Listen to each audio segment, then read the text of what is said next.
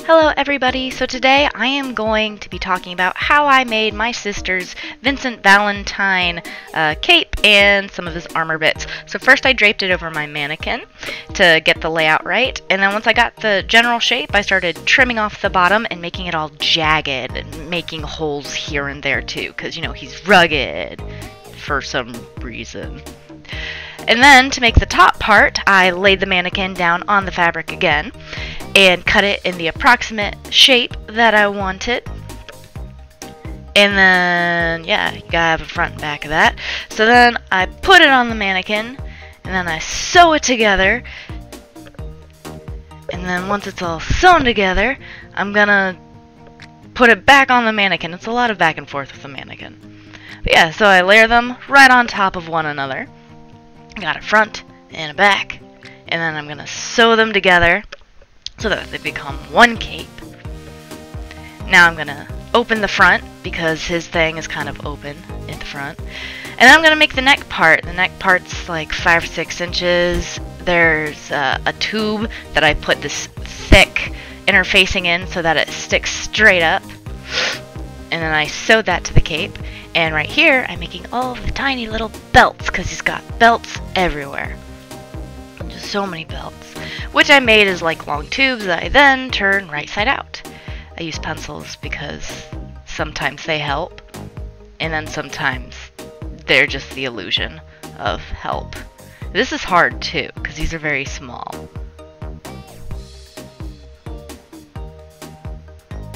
It's still going. Oh, I'm reliving the pain.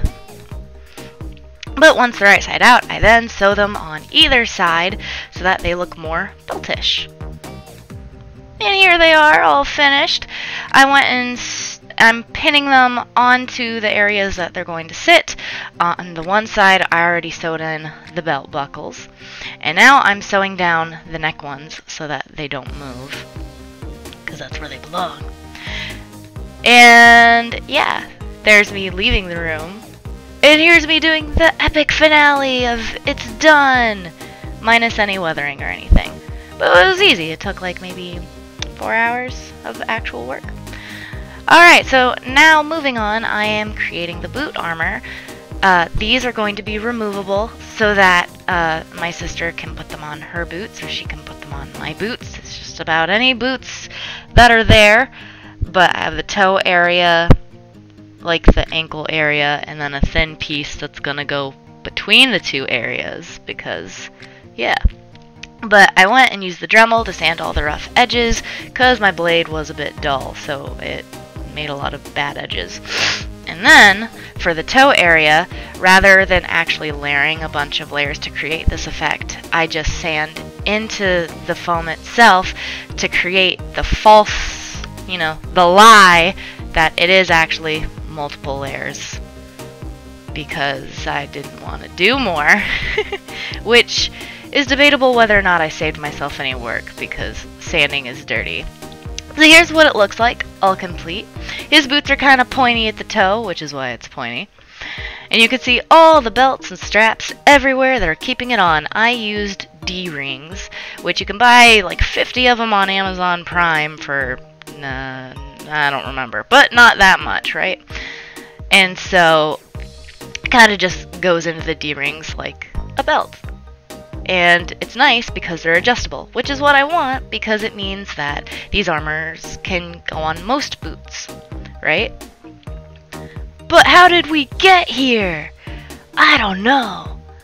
Here's the inside with all the nylon straps that I'm using to keep it all together. Let's actually look at how I did it. Okay, so after everything's been sealed with Plasti Dip, primed and painted, I went and took D-rings and put them in like little nylon cordy things, and they're the short side, and then I created the long sides. When you're hot gluing anything to foam, it's a good idea to kind of cross hatch with a knife in order to help the glue get in deeper. It'll just help hold it better. Okay, we are on to the hands. So these are the fingers. They're going to be long and pointy, and the rectangles are going to be the pieces of armor that go between the knuckles. Wait, no. Yes. Yes, that is it. Sorry, it's been a while, guys. So many, and these are just traditional craft foam. Okay, so I glue the triangles to the rectangles, and I'm using contact cement out of a tube, which is weird because I usually use it out of like a bucket. And then he's got like this weird ridge, so I used cord, which is kind of silly, but that's okay because I'm covering it in Worbla, and Worbla is great because it doesn't matter that I used cord. That totally doesn't go with it. Like, look at that. It just looks like there's a ridge. Alright, and this is the palm, which, you know, goes on the back of the, or I guess it's not the palm, it's the back of the hand. But it's just a piece of foam covered in Worbla, and then to create the indents I used that marker when it was still really hot. To create her glove, I have this giant glove template I made forever ago that I made by tracing my hand, and then I went and added about ½ an inch or so around that. This is 4-way stretch fabric. This won't work if you use something that doesn't stretch, but it's nice because it's pleather.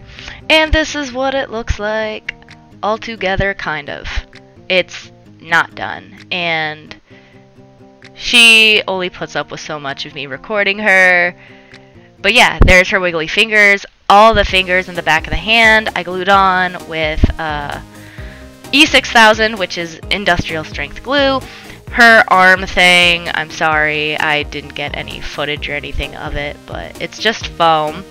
And those little brackets on the belts, I created them out of Sculpey and then made resin molds and cast them. But yeah, now I'm just weathering them to make them more believable, which I just put black paint in like the corner crevices, and then I use a paper towel to kind of like wipe out most of it, and it works. Thanks, guys!